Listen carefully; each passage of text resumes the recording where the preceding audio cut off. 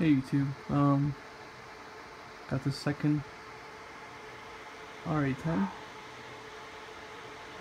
running a drive sync, set up RAID 1 with the two 147 GB drives for local storage. But here we have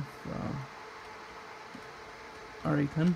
I have updated everything on it, and currently has 112 GB of DDR3, and overall pretty happy with it. So this one has only the two CPUs in it, but for the testing in a few minutes we're going to do, I'm going to put in the 10 cores. So this one has the E7530s in it, the 40. So I'm going to replace these two with like E7 2860s. So a little review of the server, and what I'll do is I'll show you guys the inside of it. I'm going to power it down and show you how it looks inside. So this is how the R810 looks like.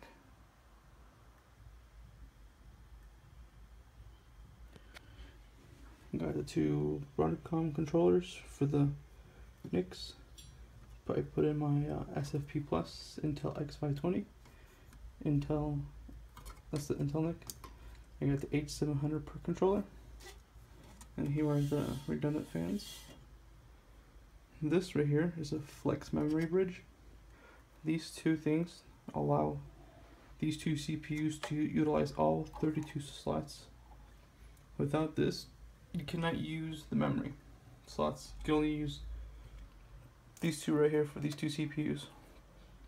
Actually, sorry, these two in here too. So these four total. The cool thing about the server,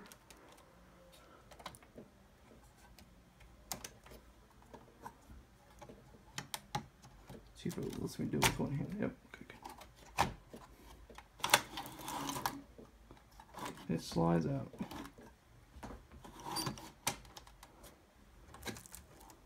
So then you can work on all your stuff. You got your controller, your display, you got your USB, you got your SD card slot where you can put in there. I might take it out from the R710s, put it in here. But yeah, as you can notice, these are the VLP, very low profile DIMMs, the same memory as this one. I'm just not gonna get bothered about it. I'm just gonna keep this low profile ones and put the big ones in. Let's go to the back now. We got in our iDRAC 4 USB ports, 2 here and 2 over here. Quad gigabit NICs, 2 1100 watt power supplies. What you see in there?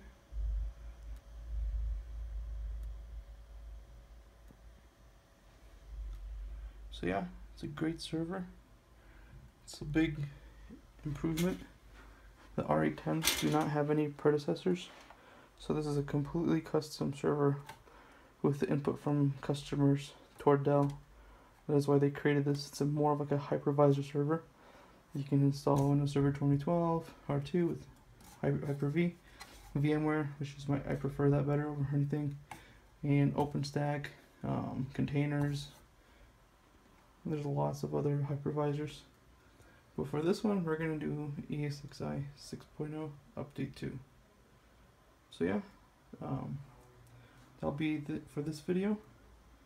We're going to do a benchmark test because I'm going to replace these CPUs and put in the 10 cores and do some benchmark tests for you guys, since I have the second R810 and the other one is in production. So yeah, stay tuned, like, subscribe, share the video. See you guys.